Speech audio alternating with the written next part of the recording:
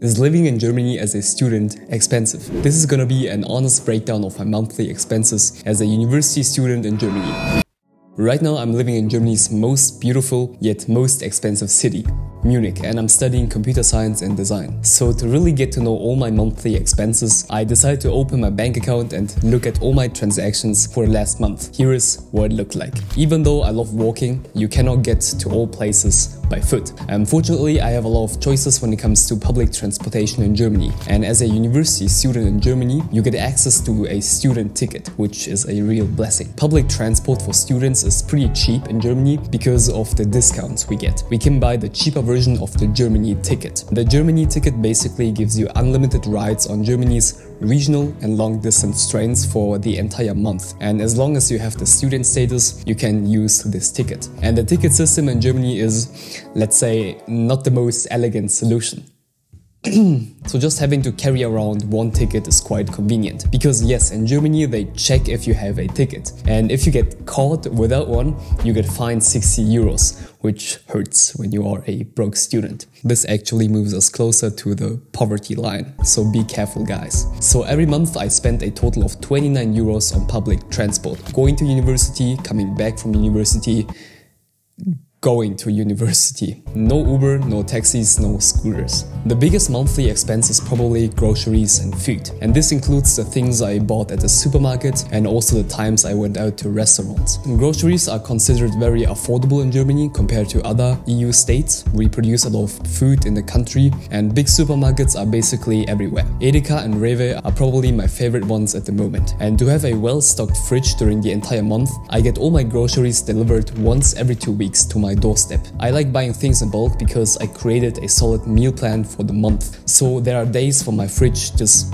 looks like this. Getting food delivered might sound like a luxury, but in reality, at least with my delivery service, if you pick a certain weekday as the delivery date and spend more than a certain amount, in my case, I think it's 50 euros, the delivery is free. And all the items in the app literally cost the same as in the supermarket. So I thought, why not save some time and hustle here? Trust me, you don't want to go to the supermarket during the German winter and carry home 10 kilograms of groceries. I used to do that. It's not a very fun activity to do. You know, your hands and face feel numb because it's really cold and you forgot to bring gloves. It's already getting dark at 4 p.m. and it's raining at the same time. Like going to the grocery store and back was literally a mission. German winters are brutal. What I also do is order some food related products on Amazon every month. For example, this 5-liter olive oil that should last for a couple of months and a lot of packs of pea protein powder.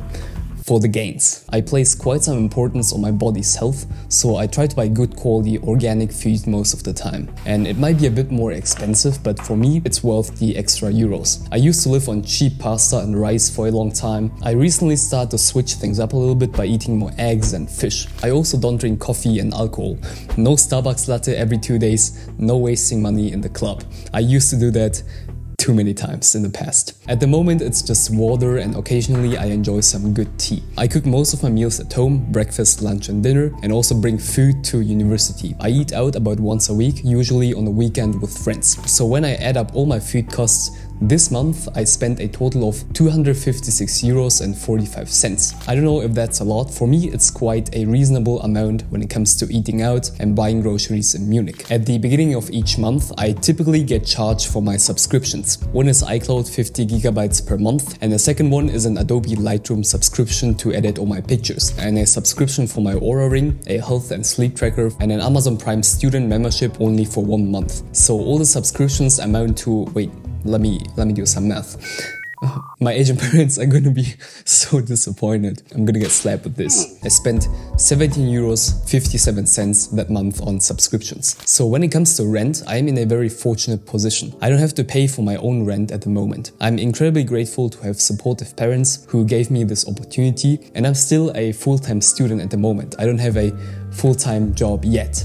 So I guess this is justifiable. But if you were to pay rent in Munich, you typically look at 400 to 1000 euros. depending on where you live. As a student, you have a lot of different options: sharing an apartment, living in a student accommodation, etc. Living in the city center is really expensive, but when you go out a little bit further away from it, the apartments become substantially cheaper. Munich is Germany's most expensive city, and the rent prices are crazy, and there are not many apartments available. That's the problem. There is currently a full-on bloody fight going on for the small number of apartments that are available. So at the moment I live with a housemate, and I realized that this reduces the rent and also the cost of other miscellaneous things in the house. You know, toilet paper, garbage bags, these little things we tend to overlook, but they still count as an expense. I usually split these things with my housemate, 12 euros in total for this month. There are other things I bought that month that I could not really fit into a category, so I labeled them just miscellaneous things. I bought a birthday present for my friend, which cost me 26 euros, and also a birthday present for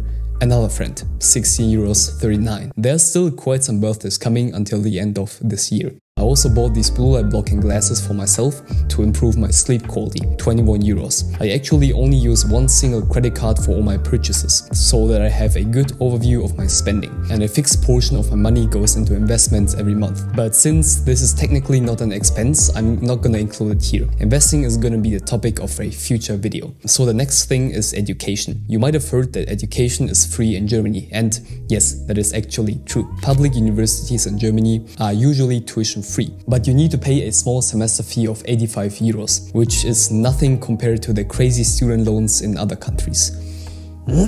But I also have to pay 85 euros, so wait, let me do some math again. This costs me 14.16 euros per month. If you live elsewhere in Germany, I believe the cost of living is gonna be a bit cheaper. No, you won't be paying 1000 euros for a single bedroom apartment.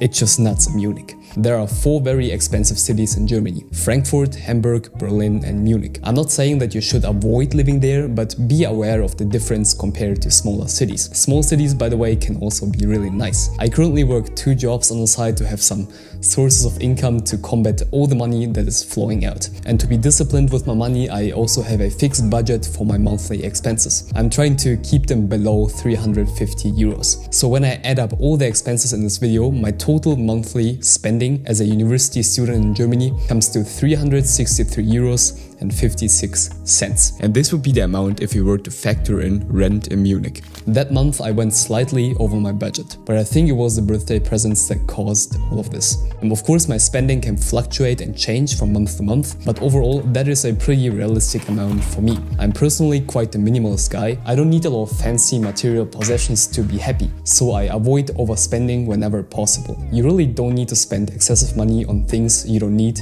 to impress other people. And especially as a student, we should really be careful of what we spend our money on to avoid developing bad spending habits. I also made a video about how to save money as a student and a bunch of other ones about studying in Germany, student life and finances. We also have a big Discord community with amazing people. Love you and stay focused.